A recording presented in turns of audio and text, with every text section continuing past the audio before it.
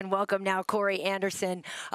I mean, that's just beautiful to see that. But how are you feeling now about this rematch? It's 5 years later, different you and a different Jan. I mean, I feel great about it. You know, really confident in myself. I found that stride. After the OSP knockout, I had to go back and go to the drawing board. And I realized I had never done any basic classes, any basic boxing. Never took a Muay Thai kickboxing class. So I literally dedicated myself for months, just like with people who was come from work from a 9 to 5, taking classes with them and just learning the basics. And then once I figured that out and got back into it, you see the last 2 years. You're blowing my mind, though, right now with that. Well, the proof is in the pudding because, as you said, you'd never taken any classes, which is just insane. But now you're on a 4-fight win streak. You're knocking people out. And recently, I mean, you were off camera. You heard what I said. You knocked out Johnny Walker. But there's a real attitude about you these days, in a good way. I mean, so what has changed mentally? I mean, the mental part was even after everything I've done in 3 fights before the Johnny Walker, it was still everybody like, Corey has beat nobody.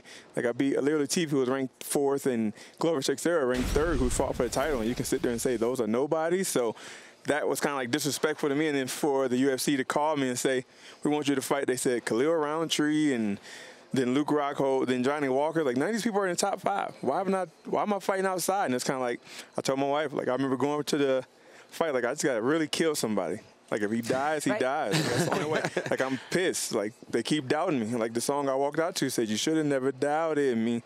And I just went out there and showed it why you shouldn't. Well, now here you are. I'm just curious to know, you've worked with Mark Henry and those guys in New Jersey for a long time. And I'm just curious, what did they tell you to get you over the hump mentally to approach that fight the way you did against Johnny Walker? Because primarily you've been a wrestler, but you went out that fight and you didn't even look like your old self. You looked like a totally revamped Corey Anderson. You went out there and you looked for the knockout. What is it that they told you to get you your confidence to go about that fight that way? I mean, it wasn't even my coaches said it. My coaches knew. They see it every day. Like, we see it every day. We hate the fact, the reason why it bothers us so much that people say this, because we know what you do. We see you train every day, and we hate that you're not getting the respect. It was my brother who called me and said, he said, bro, I hurt with you. Every time I see one of these interviews, I want to cry for you. The fact that they don't respect you, you got to go out there and hurt this man. And we both said, if he dies, he dies. Like, I didn't care anymore. If somebody died there and it's on my hand, I'm going to be happy about it because I was angry. And you saw that after. I wanted to really, like, I kind of blacked out because I'm a professional person, but I was so angry. Like, I really wanted him to die right there so they can say, now put respect on my name. Am I not good enough now? I just want to throw it out there. Nobody's died in the history of the UFC. Fingers crossed, may the best man win, but nobody died. Nobody dies. But Corey, Jan Blachowicz stuffed a lot of Jacare's takedown attempts. Your wrestling is great, but do you think you have to get him down to win, or can you beat him on the feet? I can beat him everywhere. You've seen it with Johnny Walker. He's firework in a bottle. That's what UFC said all week. He's knocking people out, but who got knocked out? You know what I mean? I could do it all. I use my wrestling primarily because that's who I am. I'm not going to go away from it. But if the opportunity is there to hit him with these hands, he's going to feel these knuckles.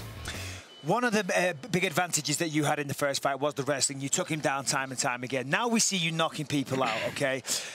Are you expecting him to expect you to shoot, so therefore the hands come down and then you're looking to knock him out? I see by the smirk on your face that's exactly what you're expecting. So you're going to go out there and look for the knockout in the first round. I mean, I'm going out there to look out to dominate. That's it. That's my mindset. That's the word. That's all camp. All it's been is dominate, dominate, dominate. What are you going to do? Dominate. What's your plan? Dominate.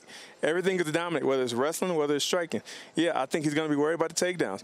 You've seen that's what gassed him out. So every time I fake, I think he's going to bite. He's going to open the hands. But once he starts worrying about the hands, we go to the wrestling. I can kick. I can do whatever. So I got to be a mixed martial artist. That's the name of the sport. MMA. It's not boxing. It's not Muay Thai. It's not wrestling. I got to put it together, and when the opening comes, take the advantage. Very nice. Very nice. Well, thank you so much for joining us here, Corey. We know that the main event is going to be a great fight, and we may see you afterwards on the post show, in which case you can call out John Jones once again.